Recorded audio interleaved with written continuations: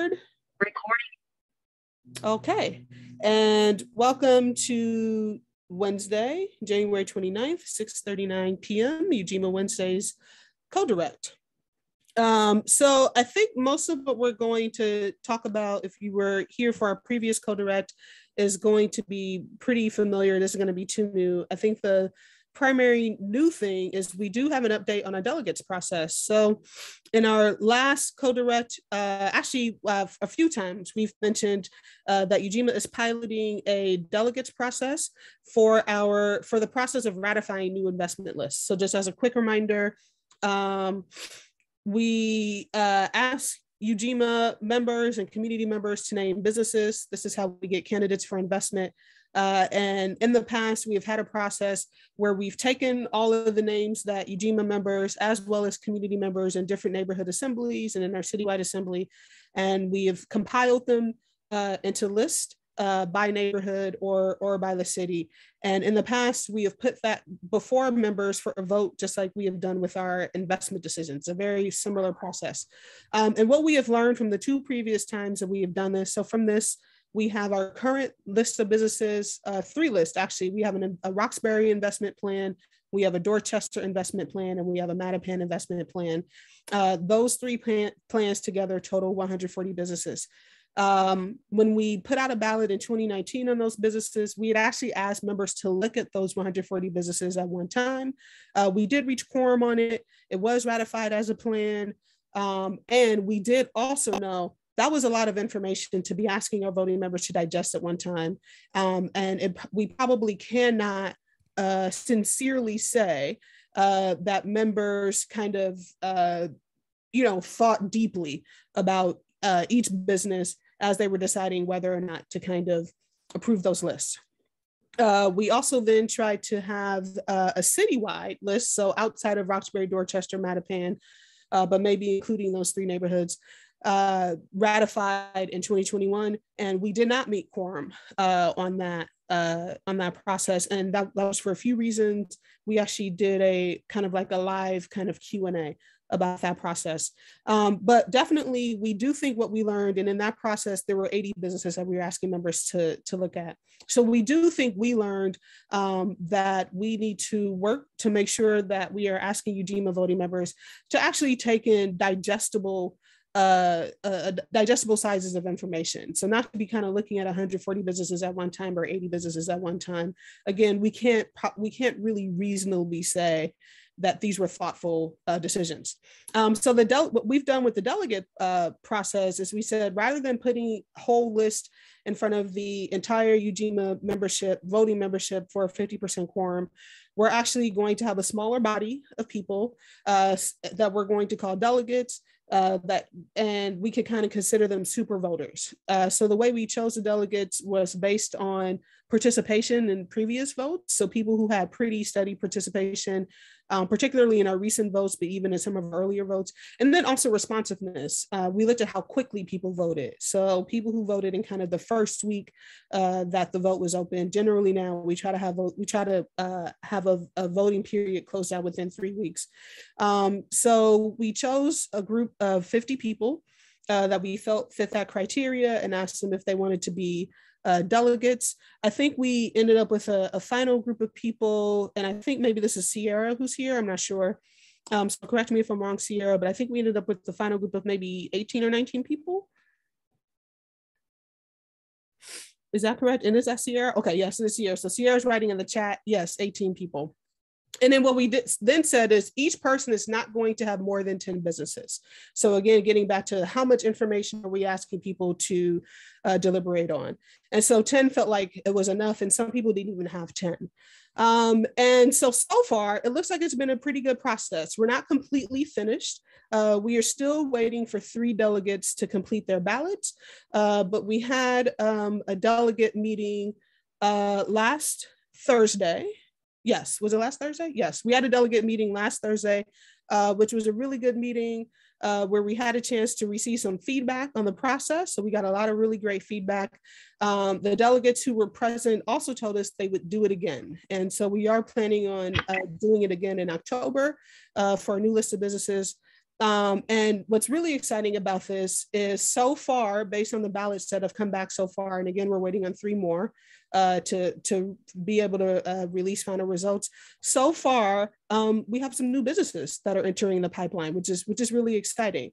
And the reason we're doing this process where we are generating new lists and asking members to ratify new plans is because, yes, we already have the 140 businesses that we've been working with and trying to do some outreach with, but we also know things change. So we also know people start up businesses. So definitely, for example, we know in 2020 with the pandemic, definitely changed businesses that were existing. People come up with new businesses, new business ideas, et cetera.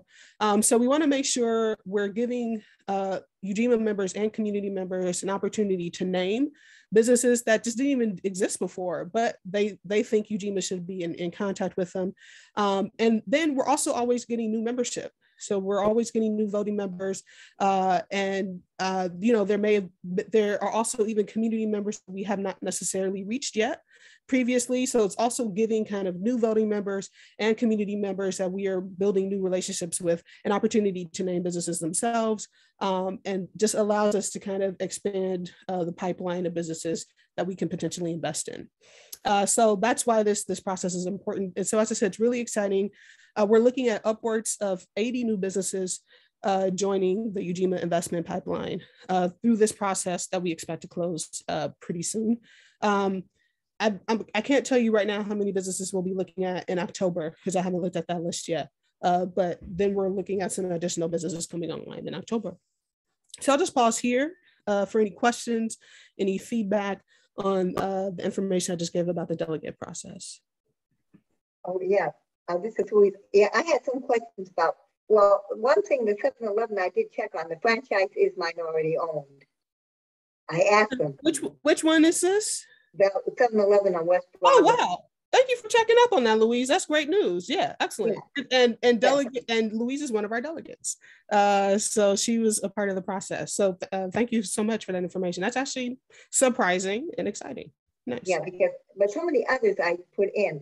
I don't know how it got there, but they might be ones I use, but they're not. I might change my mind. They're not bad, but they might not fit us. And then I did send you 2 more. Oh, yeah, I did see that. I did see that. Thank you, Louise. Thank you so much. Yeah, those 2 were, because I haven't used, I gave the reasons why I didn't think, I haven't used them recently, but like Sweet Tooth, a biracial gay couple. Ah, okay. All right, cool. Excellent. That's so I did see, I think, both of your emails, Louise. So yeah, so we'll have to kind of work that into future processes. We can't add it to this list here, but we'll have to work it in moving forward. Thank you so much, Louise. You're welcome. Anything else? All right, I'll move on to the next topic. And since you're here, James, maybe I'll ask you if you want to talk about this, but we mentioned this before. We're gonna have a party July 30th.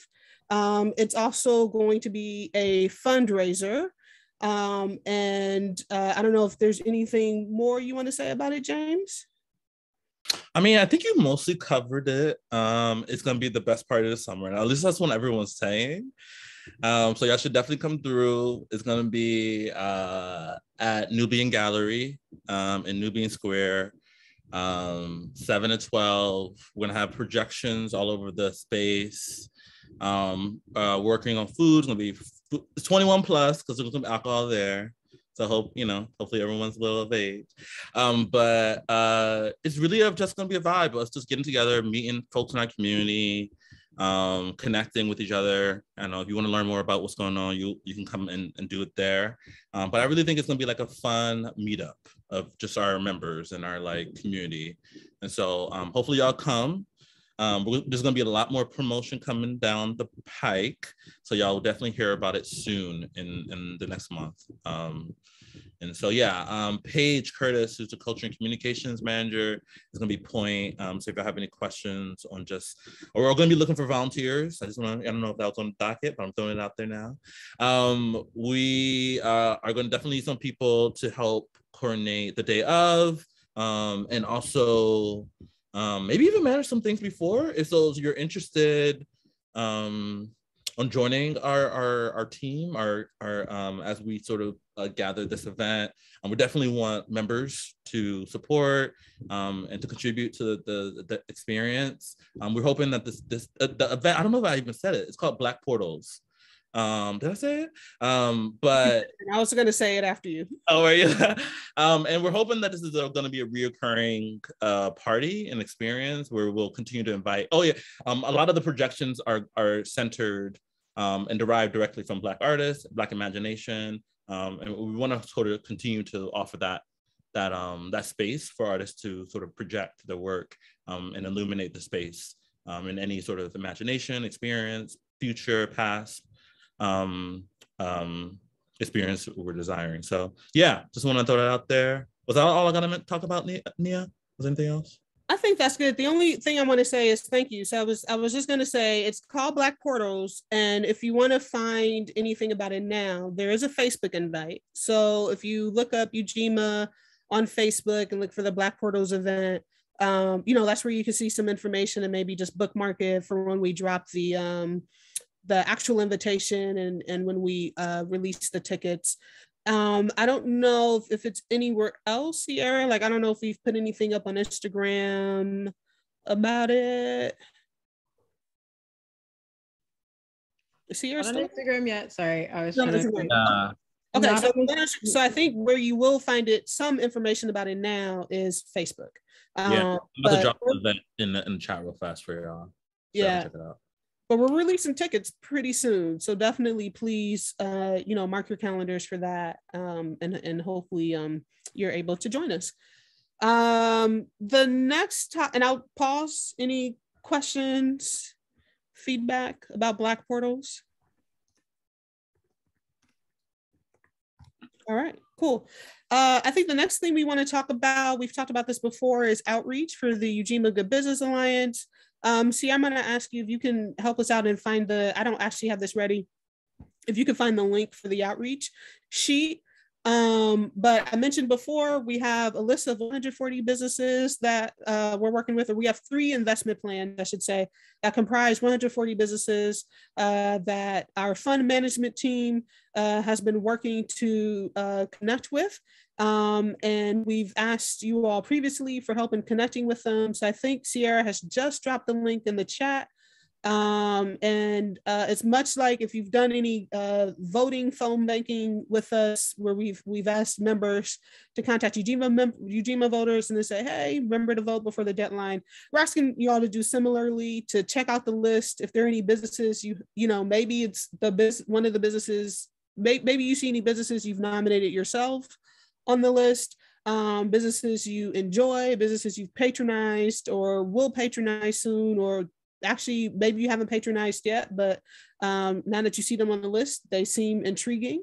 We're asking if you can go in and let them know Ujima is trying to connect with them. We have an email script. We also have a phone script, text script, of course, depending on your level of comfort and your level of familiarity with people who are attached to the business. But we are asking for you all to be helpful in helping us to connect to these businesses. If you look at the spreadsheet, you'll see we've made some major progress in connecting with the businesses. So our fund management team has done a great job going in person and meeting people. And we have some new applications to the Business Alliance, which is exciting. I'll just pause here to see if Genoa, who's our fund administrator and a member of the fund management team, if there's anything you would like to say, Genoa. Not really. Just as much help as we can get would be great, especially if you already know these businesses. You go to them often, or even if you just want to meet them, you thought they were good. We was out there today, me and Jock. We also have another member, Andre.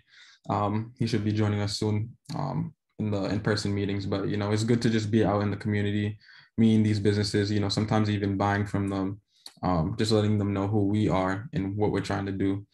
If you guys, if you're willing to help, it would be great. We'd love it. So Thank you, Genoa. And I know y'all were at Slade's earlier today. So I mean, I don't know. I don't want to put them on the spot or anything, but maybe even want to contact the fund management team and say, hey, can we walk around with y'all? So I think you all try to walk around on Wednesdays because you'll get lunch. Sounds like if you do that. So on that note, actually, now just pause. Any kind of questions, feedback about the Ujima Good Business outreach process? Okay, and I will say on that. Oh, sorry. Go ahead, Marion. Who should you reach out to if you do want to get involved? Excellent question. Yeah, go ahead, Genoa. Yeah, you could reach out to me or Jock, but I could put my email in the chat. And then yeah, if you have any questions, just feel free to email me. And then yeah, we could chat. All right, cool. Thank you so much, Marion. So related to that, so as I said, we've made great progress in connecting with businesses. So we are seeing some applications come into the Alliance. Very happy to announce that we did formally invite Commonwealth Kitchen to join the Business Alliance last week, and they completed their membership application this week. So the Ujima Good Business Alliance does now have a new Business Alliance member, Commonwealth Kitchen, which is very, very exciting. And so we will make that announcement soon in our announcement email. And actually, we are doing a first announcement in our investor update that's going out tomorrow. So that's I'm going to say last thing I want to say, unless there are any topics that I'm missing, is we are releasing our summer 2022 investor update tomorrow. So that will be in your inboxes, and excited again to provide some cool updates, like a new Business Alliance member. We'll also announcing that we have a new portfolio member in Jazzer Bang Cafe, who we voted to invest in a few months ago. We have some interviews with 4 young investors that are really great. Then of course some financial and demographic information about the fund and about our Business Alliance. So I'll just pause for any questions or any feedback on the last couple of pieces that I just said. And that'll wrap up, unless Genoa, James, and Sierra, there are any topics that I'm missing that I need to make sure to cover. But if there are not, that'll wrap up our co-direct. Okay, so not Sierra, we're good? Okay, excellent. All right, so we're good. James says we're good. And I think Genoa is saying we're good. And I don't think we have any additional questions or feedback. So thus ends this evening's co-direct. Thank you so much. I'm going to stop the recording